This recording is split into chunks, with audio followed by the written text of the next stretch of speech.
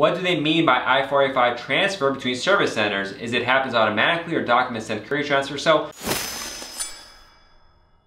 sometimes one office is really busy and they'll transfer your case, whatever kind of case it is, to another location to do the continued processing of it. That's all it means. There's nothing you can do and there's nothing much to read into it. It's just a matter of waiting for a decision.